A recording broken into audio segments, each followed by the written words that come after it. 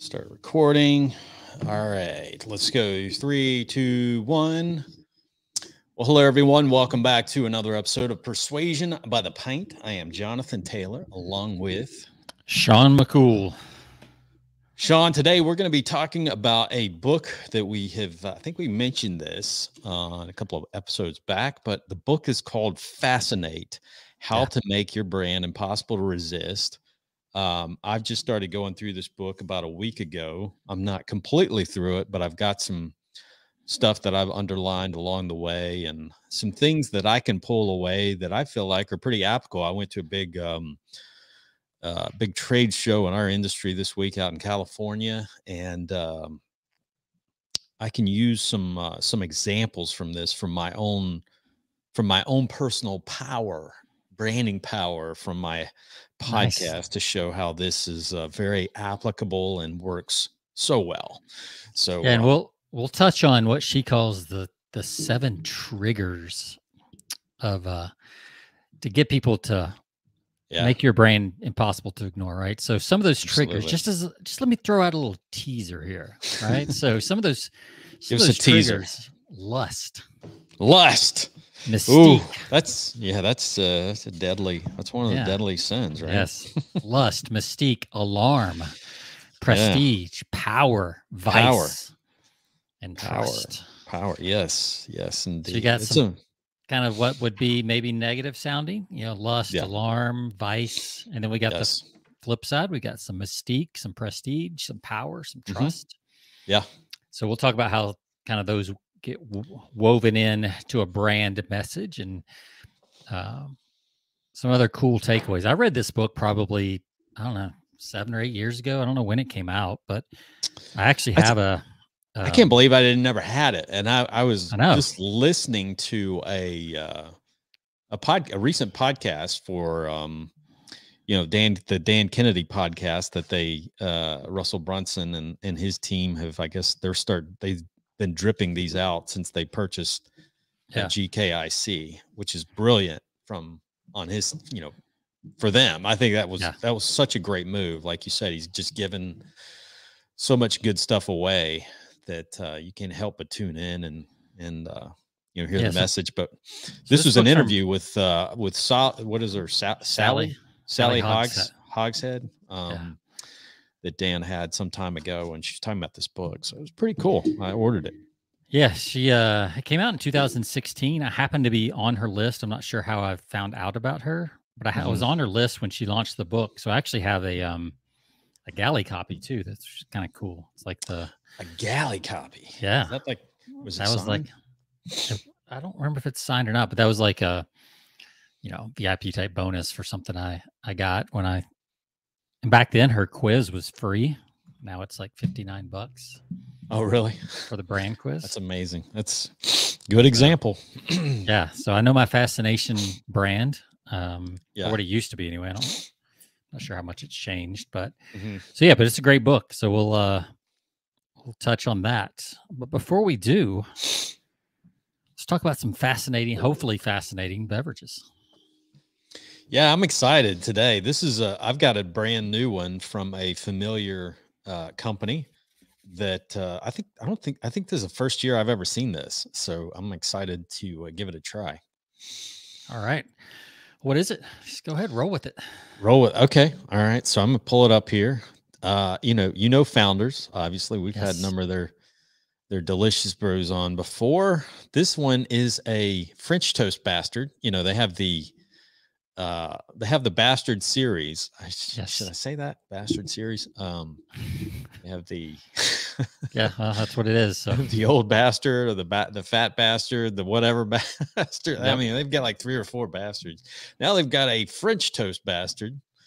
And this one is an ale aged in oak bourbon barrels with vanilla extract, cinnamon, and maple extract. 11.1%, 50 IBUs. So, that should be good. Yeah, it says Backwoods. That's the other one. That was the Backwoods Bastard. It says Backwoods Bastard gets the full-fledged breakfast treatment. Our malty and rich bourbon barrel-aged Scotch ale is introduced to the essence of a smooth maple, warm cinnamon, and notes of sweet vanilla for an incredible, decadent, brunch-inspired sipper. I hope you got a fork with that. Oh, or yeah. At least a spork. You need a spork. Spork. Yes, give me the spork from good old KFC, and I can handle this. Yeah, well, that does sound good. I'll be interested to see if it lives up to the hype of that. Showcase some of the artwork. I love a good Scotch ale though. Yes. Yeah, that looks got good. That looks like Gandalf with a hat or something. I don't know. All right. Well, I'm in beverage number 2 of my 4-pack, which is Marty's Little Monsters. In celebration Marty's of Little Monsters. October and Halloween coming up. So what is that? Peanut butter. So this is the Wicked Wolf, and it is peanut butter marshmallow cream blonde. Peanut butter marshmallow cream blonde. 8% alcohol. Here's a little wolf on the back and his mugshot. So Mr. Wicked Wolf. Mr. Wicked Wolf. Man, peanut butter. That sounds really good right now. Does. Peanut butter marshmallow. Peanut butter. And it's a cream blonde. So I thought it was going to be a little darker. So I may have picked the wrong glass, but it should be good. So yeah, let's cheers it up. Cheers it up.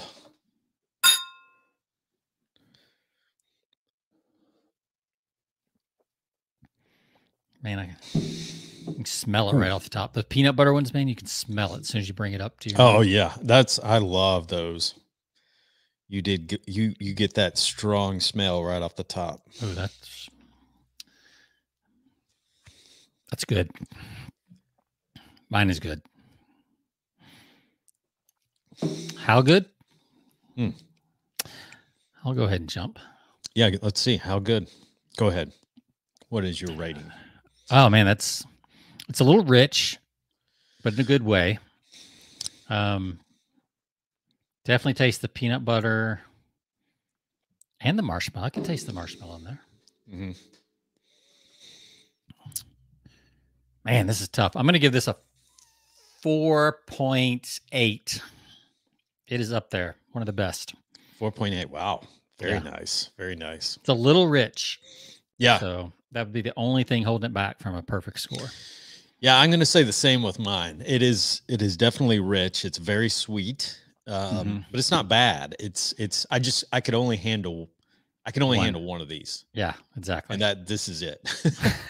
And it's not the 11%. It is just the sweetness. Yeah. It's very like a dessert. Yeah. Well, it's like a piece of French toast, right? Exactly. Yeah. It's like somebody just poured, half a bottle of Aunt Jemima in here and sprinkled some powdered sugar on top. There's exactly a whole bit. By the way, speaking of powdered sugar, did you see our Georgia Bulldogs? They got a bye week this week. Mm-hmm. Did you see that they got a treat this week for all their hard work? They had funnel cakes and ice cream trucks come to the practice field. Oh man, that is so cool. I know, right? I mean, can you imagine the amount of funnel cakes that those linemen went through? That's on average. That's got to be at least 4 or 5 of those things just knocked down by a. Oh yeah. I mean, those guys that are plus 320, 320 pounds. That was a good day for the funnel truck company. For sure. He had a very good day. But yeah, that was kind of cool. On the tab of the University of Georgia Athletic Department right here. There you go. Education at work. That's right. Hey, you got to keep those big boys happy. That's right. Well, that's one way to do it, man. Feed them. Get them sugared up. Feed them. Yes. Give them rocket fuel for the practice field. Yep. All right. Well, let's jump in. I wanted to start. You told me, this is the book you wanted to cover, so I pulled mine back out. But I was kind of going back through, and I found a summary from our friends over at readit4.me. Yeah. I sent that over to you. I don't know if you got it or not, but shared that. Yeah, I got it last minute, but I think I got it on my phone here. Yeah, I'm gonna pull that up. So that's pretty cool. But I wanted to she kind of talks a little bit in the beginning of the book, and I just wanted to share this. and that is like what the word fascinate means. It's actually the history of fascinate, the word is actually pretty fascinating by itself. Like, so it actually goes back to like witchcraft and some other things. And like when people were burned at the stake in the Salem witch trials, they were accused of fascination. Yeah. So we're going to teach you how to be so fascinating that they'll want to burn you at the stake, I guess is what we're doing today. But some of the definitions were to command the interest of, that seems kind of about right. But I thought this one was better: to transfix and hold spellbound by an irresistible power. Ah, yes. Like I love that. That's much more what we're talking about here with fascinate is like people can't look away. They're so attracted to your brand, right, that they can't look away. And so that could be, some examples are like Harley Davidson. Sure. Some of the big brands that have this cult-like following. I would say ClickFunnels is a fascinating brand at this point. Yes. They definitely have their core group of followers. Wearing my shirt today. Yep.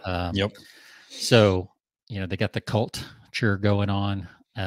So yeah, it's pretty good. But yeah, I thought that was a good definition: to transfix and hold spellbound by an irresistible power. And we're going to talk today, as we go through the book, what are the elements that make up that power? And then Jonathan is going to give us real life application of how that shows up in the real world with his brand at a big industry conference. Yeah. So we got all the bases covered today. All the bases. I got some of the bases. Some of the bases, anyway. They'll be more bases than the Braves had.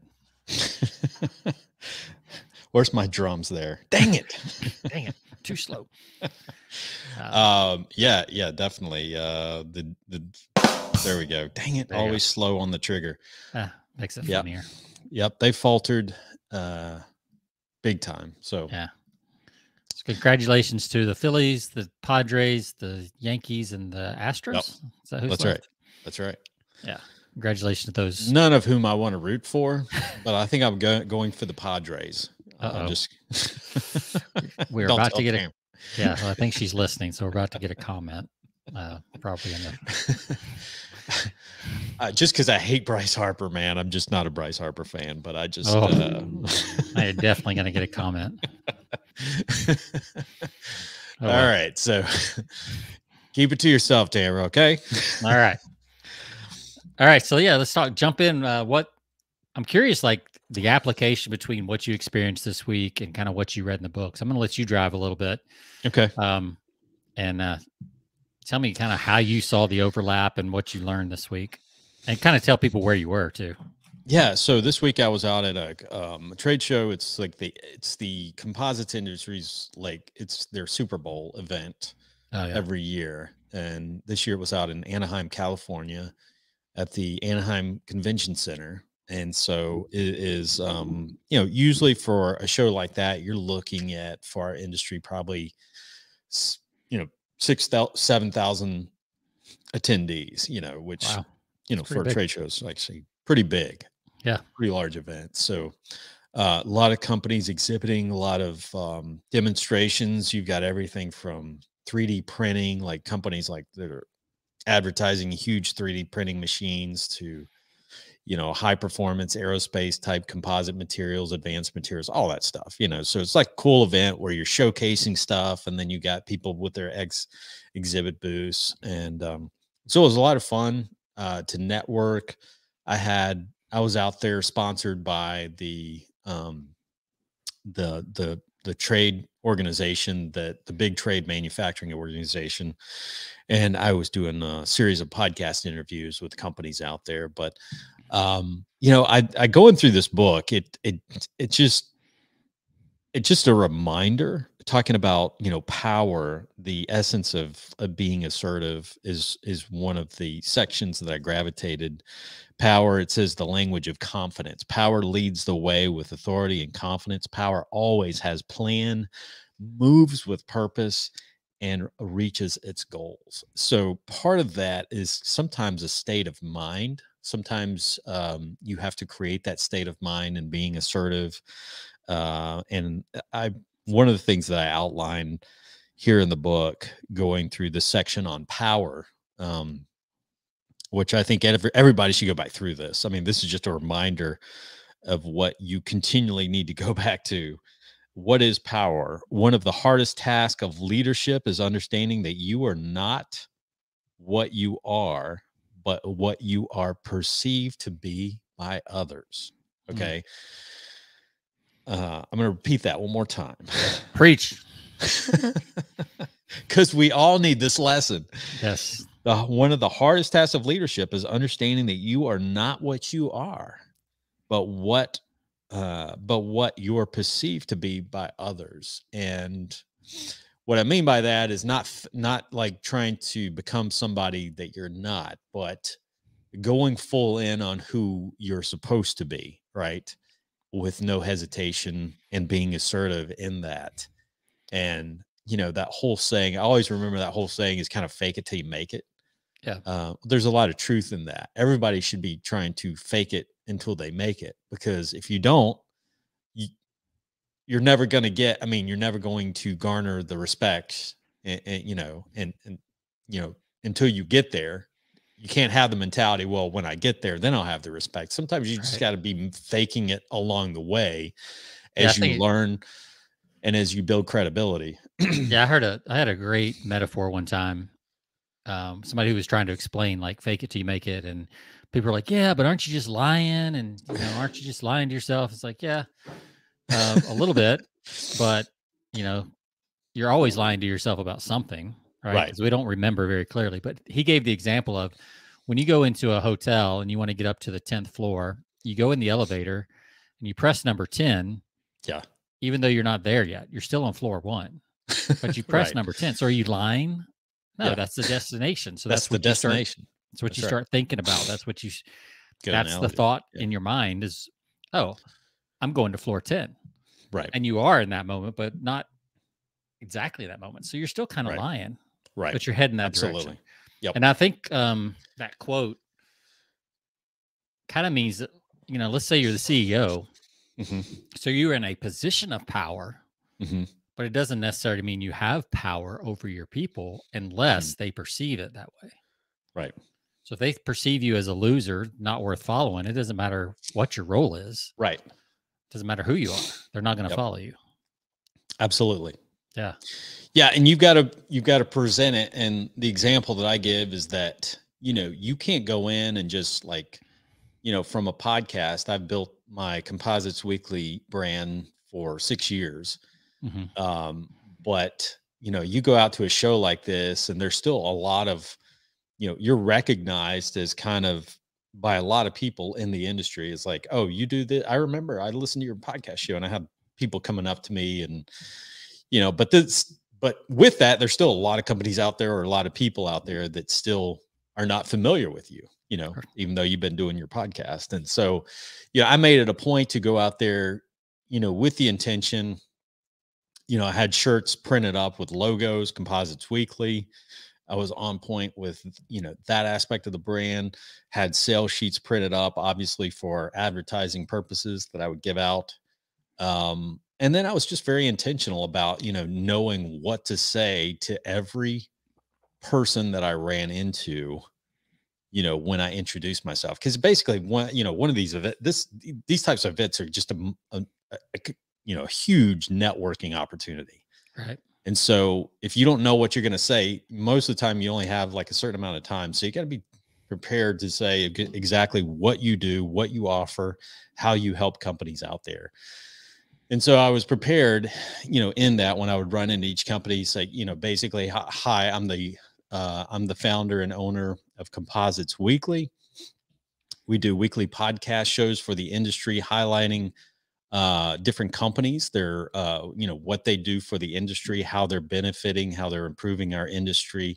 And we like promote them and the work that they're doing.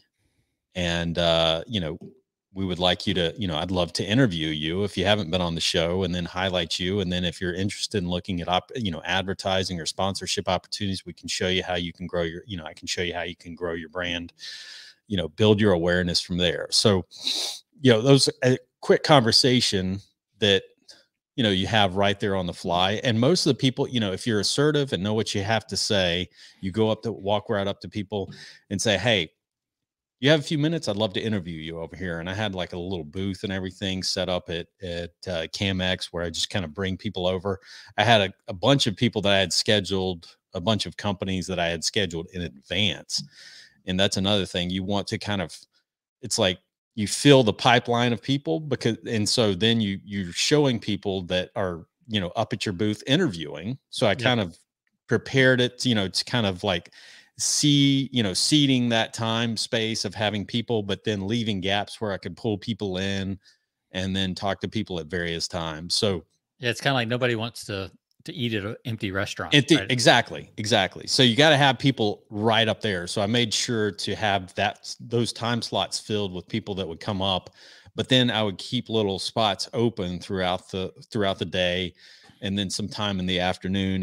And usually I would use, obviously, the scarcity approach of saying, listen, we only have certain times available. If you'd like to interview, you can come over here, and we've got a few minutes available. But it's amazing how, you come at it from a position of power to say, I'm the founder and owner of Composites Weekly, and I'm interviewing people, and I've looked at what you guys are doing. I think you might be a good fit. If you'd like to, we can give you some free, some publicity, for your company. And people are like grateful. I mean, I had CEOs coming up to me of pretty large companies, just grateful for the opportunity to just talk for 10 minutes, but it's how you position yourself. And, you hand them some information, show them what your stats are, what your numbers are. And, and it's not, it's like for the last 6 years, up to a certain point of building this audience that I had, it was kind of faking it till you make it. In some degree, there's still a lot to that. But once you position yourself as the industry expert and the industry's #1 podcast show, which is another thing, it's like the industry's leading podcast show. I put that on everything that I do. Yes. I don't know if I'm the leading, I'm not I'm the one that does it on a regular basis, but I've claimed that title just by claiming it. Well, it's kind of like all the cell phone companies, right? Yeah. They all say this. They're leading in some just a little different category. Right. And it's kind of like who is it? JD Power. Yeah. Like, how has every car got a JD Power award, right? Exactly. Right. Because they pay for it. Yeah, and they keep making new categories. It's like, sure. Oh, best leather seats in giant sport utility class. Right. Something like that. Just we can make something up for you. Yeah. But people respond to that, and it works. So right. Yeah, absolutely. It's all marketing. And people are attractive. What I notice is people are extremely attracted to assertiveness. Yeah. Assertiveness really attracts. So you go out there and you say, listen, here's what I need. Here's what I'm doing. Here's what we're set up to do out here at this event. And I need you, if you can give me 10 minutes of your time, and here's the time that I have available, I can, we can feature you guys. No one would say no to that. No, no one at the event would say no. They're like, most of the time, if they couldn't meet that time, they'll say, do you have any time for later today or something like this? Because we don't want to miss this opportunity. Yeah, that's cool. So it's amazing how you just, if you've been timid, if you had just like, we're just, going about it a different way, and not created that assertive effect of the creating that power, that confidence. Or like we see so many people at trade shows do, they just sit in their booth and man, they're on their phone, or they're just standing people around with pocket people. Yes. Oh yeah. You'd be amazed. I mean, just walk down the halls of this show just to see the companies with representatives with people just hands in their pockets, not doing a thing. It's like crazy. Not trying to pull somebody in. Hey, come over here. Let me show you something. Yeah. Or just, with something that kind of breaks up the pattern, that has that pattern interruption. You've got to create pattern interruption out there. And one thing that I had is I had this big booth and I had all this equipment going on. Like no one else was doing this. I had cameras. I had a camera, for live streaming. I had mics. I had the sound mixer, the thing that I'm using here. Yeah. Right there. And it was intentionally at the center. There was this thing called Park Place. It's a Park Place. It's a media room. And I was kind of like towards the center of it. So people kind of walk through and they could see, they were fascinated. Like, yes. Because I would have somebody interviewed. I would be interviewing somebody and they would be fascinating. And I have people walk by and take pictures. Let's randomly take pictures of me interviewing people. That's actually one of the triggers. That's kind of mystique, right? So trigger number 2 that she talks about is called mystique. Right. And it's that curiosity, right? That people they're not sure exactly what's going on, exactly what's true. And that is very fascinating to people. Yeah. Oh yeah. In the summary here, it starts out, it says trigger number 2 mystique. Is Barack Obama really an American? Does Red Bull really contain bull testicles? And does Lady Gaga have man parts? Yeah. We don't know the answers to these and many other questions. And as it turns out, we'll continue to be fascinated for as long as we don't have the answers. True. Yeah. So inquirer type stuff. But yeah, just being in a room like that. And here's a guy, got a whole podcast studio right in the middle of the room. Like that's, there's some mystery about that. Like, whose podcast is it? Is it, like what do they talk about? Right. Who's going to be on the show? Like there's so much power in that. Right. Of that mystery. Another couple they talked about was like, I love this phrase, especially for us Gen Xers. Remember how Dukes of Hazzard would always end or go to a commercial break with Bo and Luke Duke stuck in the middle of a car chase? Like, like right when they go over the ramp or they're about to crash into the river, it like freezes and the voiceover comes back. It's like, I don't know if they're going to make it this time. Yeah, exactly. And then cuts away, keeps you kind of on the edge, right? Yeah. Now HGTV and all the show network shows that have like, the contest shows, the way they wait to reveal the answers or the winners or whatever. Absolutely. It's so frustrating too. If you're watching painfully long pauses. Yeah. Well, they pan every single person in the crowd or whatever. It's like, but it works. Like you don't turn away while you're waiting for that answer. No matter how much you're trying to guess and you're it's like, it keeps you wondering. Yes. Like which house are they going to pick on House Hunters? Yep. It's like, I got to know. I should have gone to bed 3 episodes ago, but I got to know. Exactly. So, so Mystique is good. Power. What's another one that caught your attention as you were reading? That's really the big one. I mean, Trust is another one. The language of stability. People love, brands that are trustworthy, stable. And one of the things that I would tell to people like that were unfamiliar, that didn't know, like, I mean, there's a lot of people, I mean, the industry's huge. So there's a lot of people that knew who I was automatically, but there's also a lot of people that like, this is their first time, but I would tell them, oh yeah, we've been, Composites Weekly. We've been doing this show for about 7 years now. And usually they're, that's like stability. Okay. Oh, you've been doing this a long time. Here's what our numbers are on a regular basis, on a monthly download basis. We're getting, 3,500 downloads a month, which for a niche industry is incredible.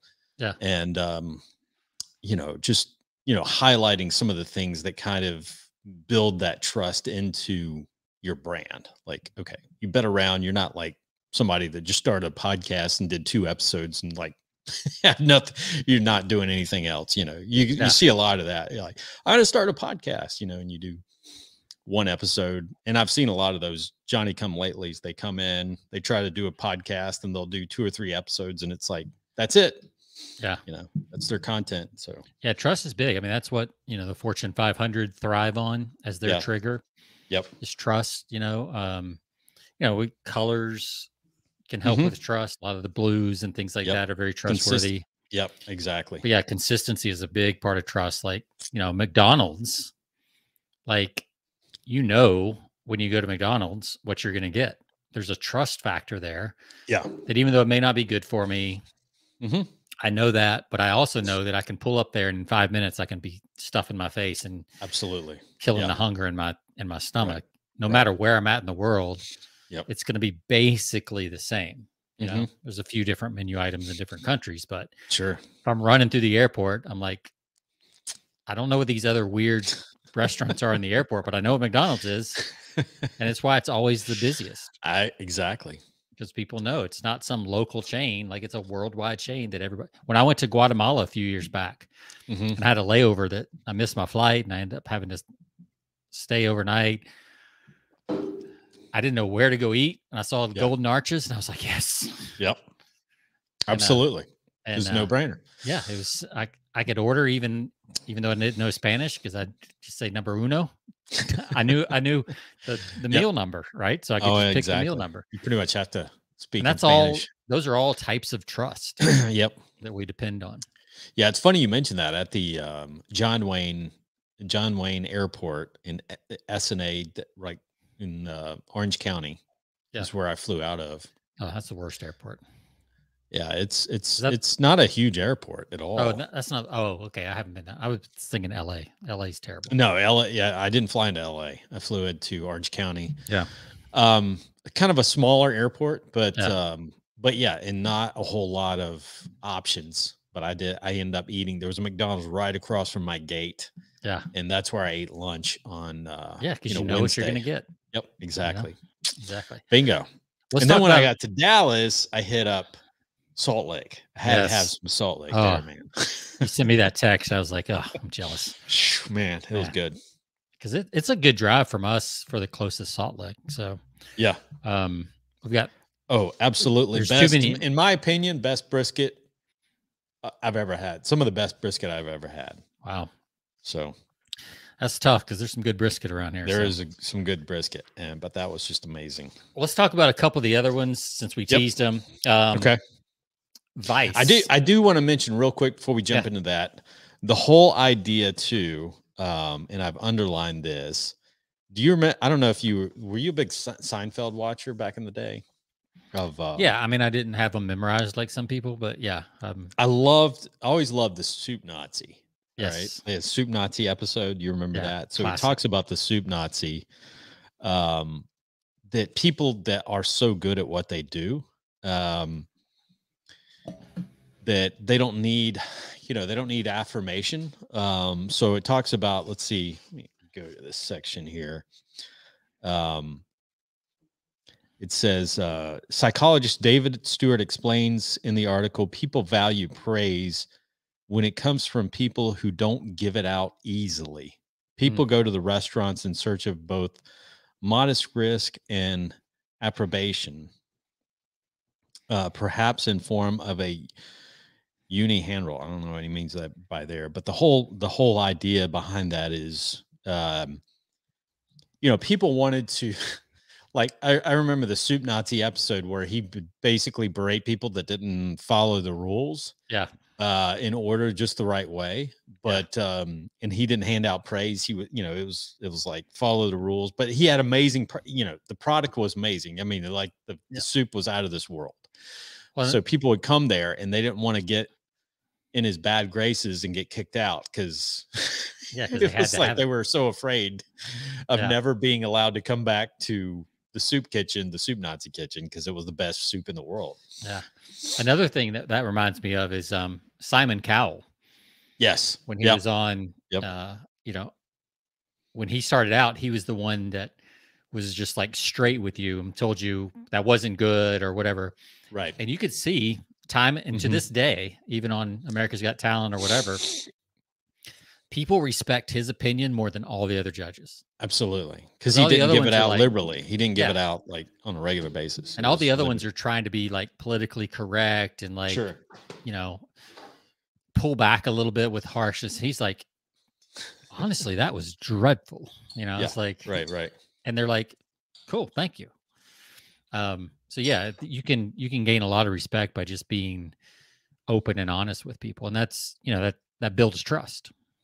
Yeah, absolutely. Yeah. I think it goes back to the scarcity or the, I think that mindset of just like lack of availability. If you, treat people, I don't know that you want to treat people poorly, but you don't just, you limit the amount of praise that you give, but you do give it.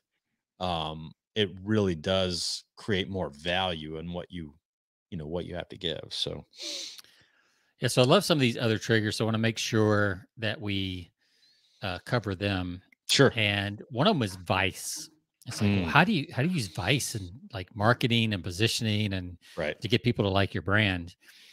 And one of the things they talk about it's things we know we shouldn't do, but still just might do. Sure. So I think a good current day example, and this wasn't in the book, because I don't remember it being in the book, but I think Netflix is a good example of a vice that they've capitalized on the whole idea of Netflix and chill. Yeah. Which Netflix and chill.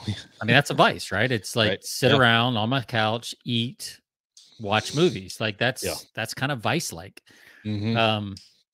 So it says in the summary here, one of the most powerful things you can do is create taboos. Yeah.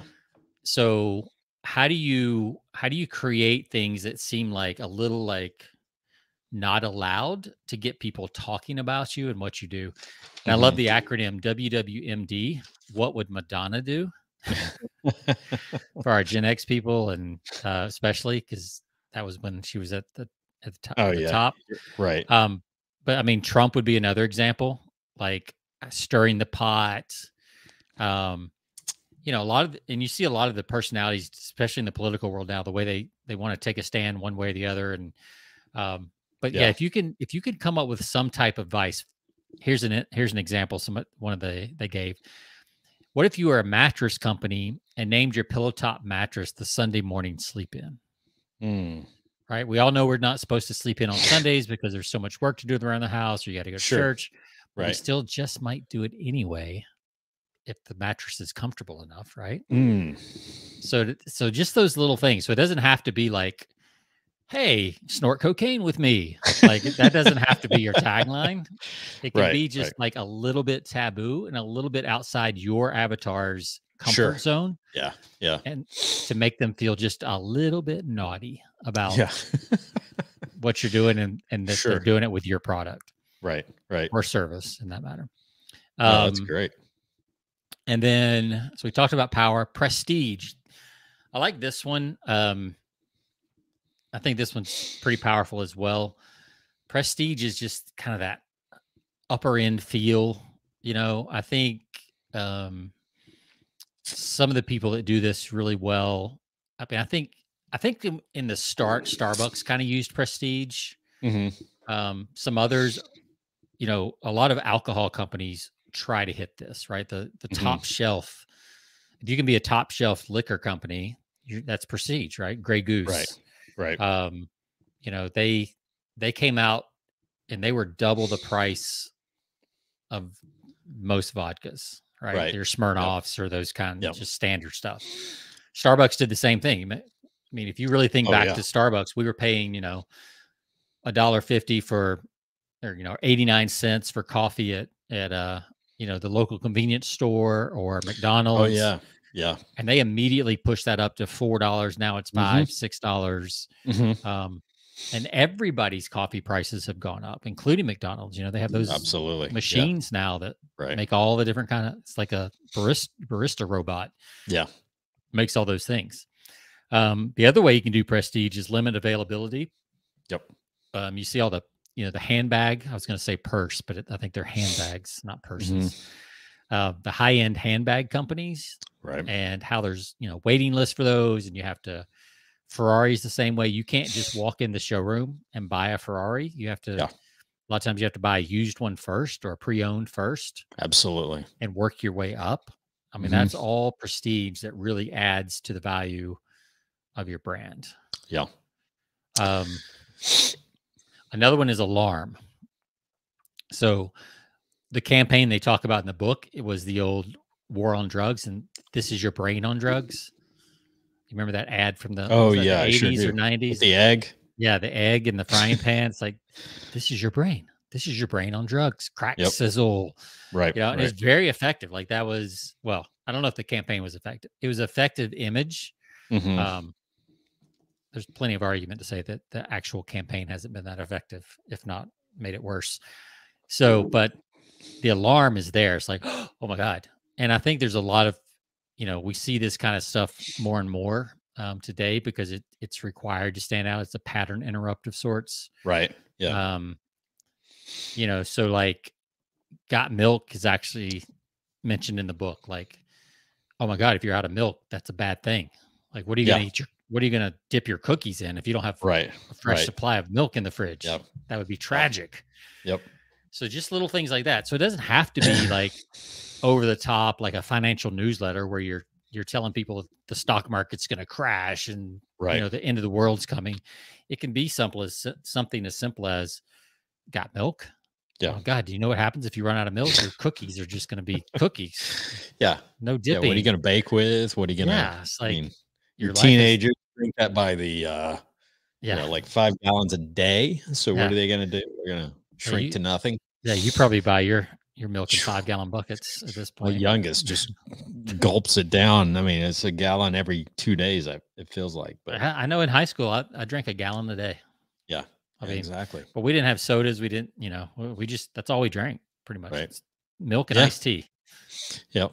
Because we had a tea company. So we drank a lot of tea. So Alarm is another one. Going back to the Prestige, I want to mention one thing that you can get ideas like from this. It's great to borrow ideas. If you want to borrow ideas from this realm, let me just mention a great magazine to pick up is a copy of the Robb Report. I'm sure you've picked that up because that's like high end everything. Like, I mean, it's like for the ultra wealthy who have nothing else to spend their money on. Yes. But you can get some really good ideas from some of the ads in the Robb Report on. Yeah. If when you're flipping through there and there's $100,000 watches, Gulfstream jets. Yeah, exactly. Bentleys, it's a different world.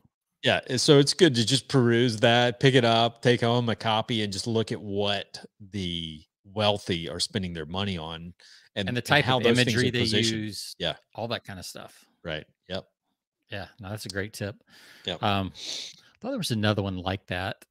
Oh, I think it was Unique Homes magazine back in the day. I don't know if that's still around or not. We talked a little bit about Mystique already. And then the last one is Lust. Oh, man, that's a dangerous one. We got to save the best for last. It says, if you trigger lust, you will draw others closer and keep them wanting more. Lusting isn't just about physical attraction. It's about anything that you crave. So how do you get people to crave you?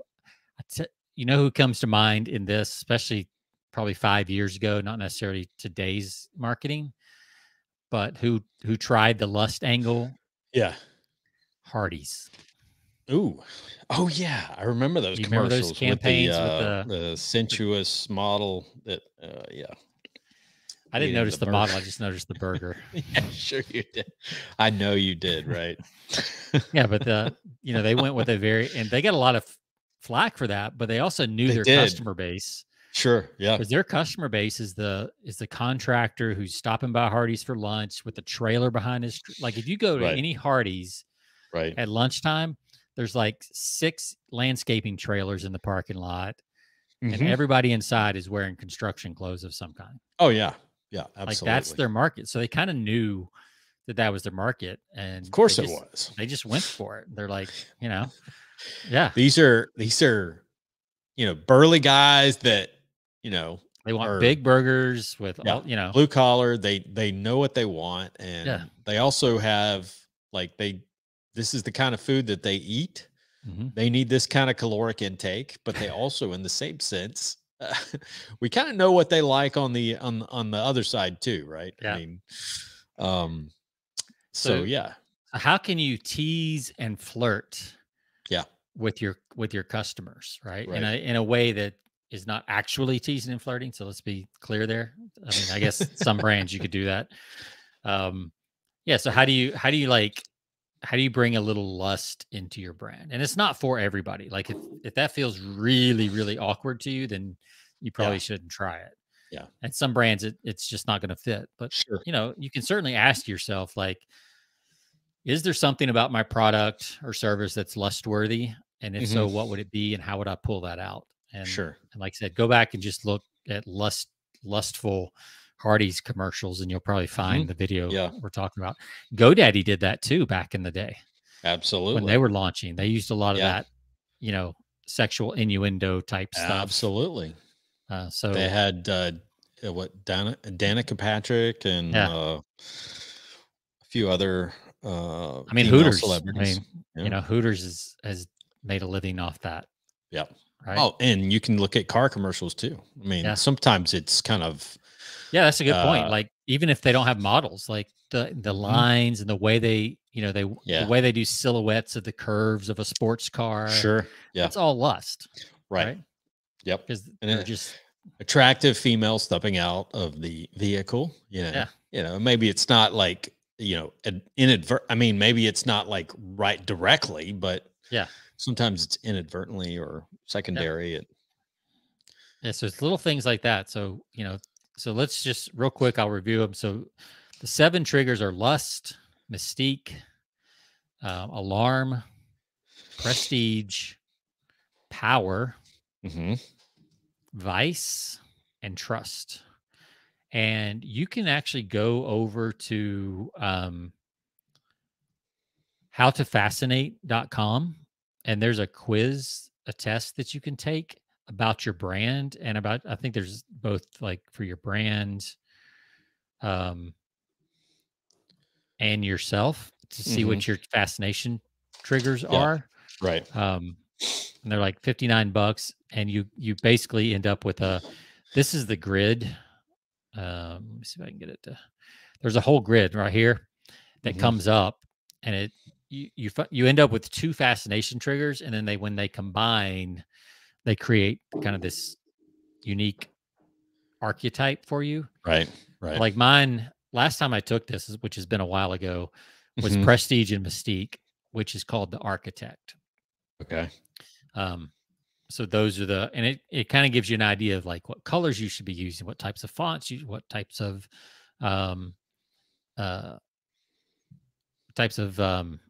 illustrations and pictures and things like that you should be taking. So it's a very interesting quiz, and to me, it's worth the money.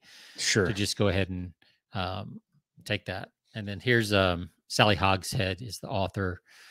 Here's her site, going with the old reverse type. I love that she's that for a woman to just embrace the Hogshead as a logo. I know, with the logo, with the hog. Yeah, I mean that's crazy. That's kind of power right there. It's like, yeah. I know I got a weird name, and I'm embracing every bit of it, right? So I've always thought that was cool about her, that she didn't try to like hide her name, because it's a weird name. It's a little bit weird. It is. And for a woman, that it may be different for a male, but for a female, they might like more. I mean, they might be more prone to shy away from that than a guy. And she just embraced it, which I love that, and it is memorable. So it's smart to go ahead and embrace it.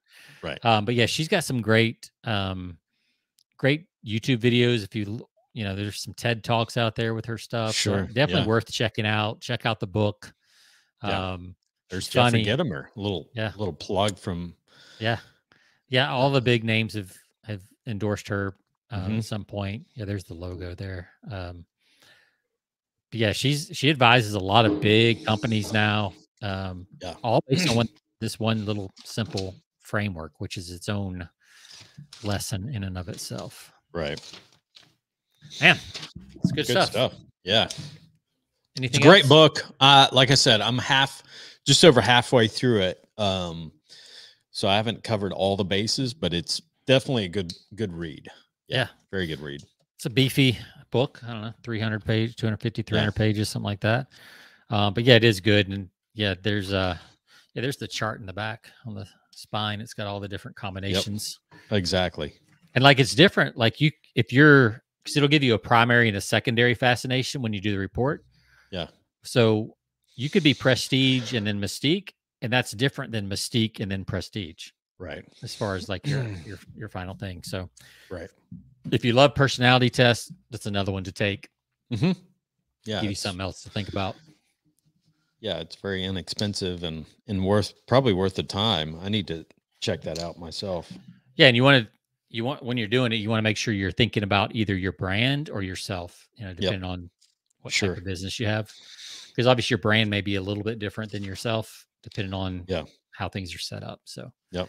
Yeah, very cool. Very cool. Anything else? I gotta repeat that one more time though. Because that's, to me, that was worth, like, the whole point of the book was just a reminder on power. Yeah. One of the hardest tasks of leadership is understanding that you are not what you are, but what you are perceived to be by others. And I had a VP of sales years ago for a company I worked with, told me that perception is reality. We've all heard that saying, but he reminded me, perception is reality. So it's what people perceive, not what you want them to. What you want them to think. Sometimes it's about their perception. So you have to, sometimes power is assuming that you're someone that you may not be at the time, but that's okay. Because like you said, Sean, you're on floor 1, but just because you're on floor 1 doesn't mean you're not moving. You're not moving in the direction of floor number 10. Yeah. Right. Well, and for you, it may not be power. For other people, it may be the mystique. It may be prestige. That's how people perceive you. Right. And if you don't know that, right, and you're trying to be all powerful over here and give off this power element, when actually you're much more of a mystique person, then it's going to fall flat. So that's really what the quiz does. It kind of helps you see how other people see you. Right.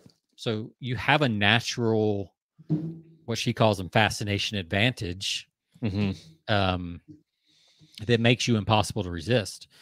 And the more you can hone in on those things, what they are, the better off you'll be and the easier your marketing will be. Yeah, absolutely. So here's some takeaways. Pick up this book if you haven't read it. Fascinate. Yep. Sally Hogshead.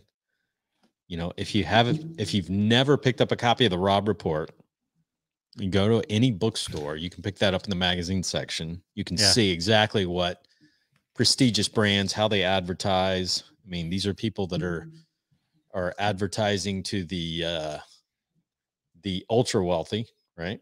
Yep. These are the guys buying the Lear jets and the Brunswick yachts. And so also I wanted to mention real quick, I got a cool little, I want to do a little plug real quick before we wrap up. It's on a little device that I used. It's called. You mean to share your screen? Yeah. Well, I was going to hold it. Yeah. Okay. I didn't pull up a share. I just got a box. Old school. Here we go. Let's see. There you go. This is a Zoom FTBT. It's a field recorder and it has Bluetooth capabilities. Okay. So this is a little recorder. It's like it's a little handheld recorder. I wish I had it. I meant to just bring it onto the set, but I left it. But I brought the box. I bought this a couple of weeks ago, and right before the trade show, because I knew I would be out and about, sometimes not only in my element where I'm set up to do podcasting, but I would be walking the floor, sometimes talking to people. And this is like a little micro recorder that you're keeping, and it's like a lapel mic. You're hooking it up to your shirt. Yeah. And you just hook it, you clip it in or you stick it in your pocket. It's a little pocket recorder. You can record, and the lapel mic, it's amazing. It sounds incredible. It's like the best audio I've ever heard from a lapel microphone. Wow. So you can be very, like, if you're at like a big event or something like that, and you're interviewing people and you don't want to have like a huge microphone, like it's very intimidating. Yeah. You just go up to them with this little recorder, and I had it really, you have it really subtly hid from, they can't see it, but it's a little clipped microphone. You can go up there, talk to people, and you just have them talk into the little lapel mic, and it picks up the sound like amazingly. So wow, that's cool. It's a great little device that you have. Like if you're, at events or something and you want to interview people on the spot, pick up some content for your podcast or for whatever you're doing, it's a great way to do it. be a great way to record some stuff too, like if you're driving or out walking or anything, I guess. Yep. Yeah, absolutely. Get a little bit higher quality than maybe what you get on your iPhone or whatever. Yeah, so. Definitely. Yeah, you would get if you're out walking in the neighborhood and just want to record content, it, like I said, it Bluetooths into your phone. You have to download the app, but you can Bluetooth it right to your phone, so you don't have to, have any hard connections into your iPhone or whatever. You just Bluetooth it automatically. It syncs with your phone. You can record audio. You can, I think you can do video as well. But I was mostly using it for audio. So yeah, that's cool. I have to check that out. Yeah, so good stuff. I've got a stack of stuff starting to grow here, but we don't have time today. So next show or two, we're going to do a little random show. Got some direct mail and some things like that have been piling up on my desk. Okay. A couple pieces that offended me that I want to talk about. So yeah, we'll save that for another show. Throw that out there. Okay. Yeah, I got some interesting stuff that we can talk about on another episode. But yeah, this is good. Fascinating by Sally Hogshead. Go check it out. Check out our show page at persuasionbythepint.com. Absolutely. And I guess, Jonathan, maybe you'll put a link to that Zoom recorder on there as well. Yeah. I'm trying to pull it. I'm going to share the screen right now because I wanted, like, outside of the box, I wanted to hold up the thing, but I forgot to bring it. So I'm going to share this. Let's see. Share. Come on. Oh. All right, here we go. Share screen. All right. There we go. There we go. So that is the Zoom F2 B2 or BT. I'm sorry, lavalier recording mic.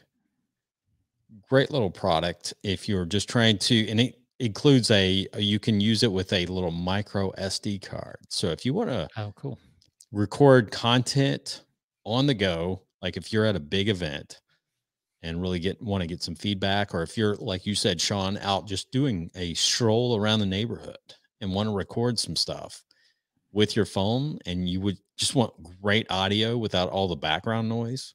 Yeah. It's a great little recorder. $170. So that's very cool.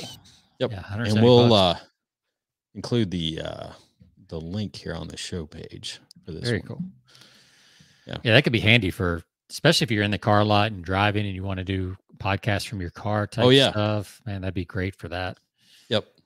So yeah, I was just thinking, traveling sometimes, you think of opportunities or ideas that come to your mind when you're traveling. You don't want to pull out a recorder. You just click that thing when you got it hooked, lapel hooked in. Yeah. You get that out. It sounds, like I said, the audio for a lapel microphone just sounds incredible. So yeah, they make good stuff. Zoom, different than the Zoom recording company. Yep. Zoom video, but yep. Or are they the same company or are they different? Their logo looks very similar. Yeah, those are two separate companies, amazingly. So I'm surprised there's not any lawsuits going right now. I mean, back and forth between those two. But yeah, they've the Zoom conferencing platform is a little different from the Zoom recording products. Yeah. That's pretty funny. So, but I like both. They work well. Good. They're both good. All right. Well, that's a wrap. I'll let you close it out. To all of our listeners, you can find us over at persuasionbythepint.com. You can find us on all your podcast platforms, Stitcher Radio, Spotify. We're on Twitter. We're back on Twitter now. Twitter had a little glitch with StreamYard there for a little bit, but I think it looks like that's been fixed. So it looks like we're back on Twitter. We now have a Twitch profile. Yeah. We're so cool. And of course, you can visit our page on Amazon, or you can just visit our website at persuasionbythepint.com. If you have questions or comments, you can email us at persuasionbythepint@gmail.com. And Sean, it's been fun, man. We'll see you all next week. See ya. All right.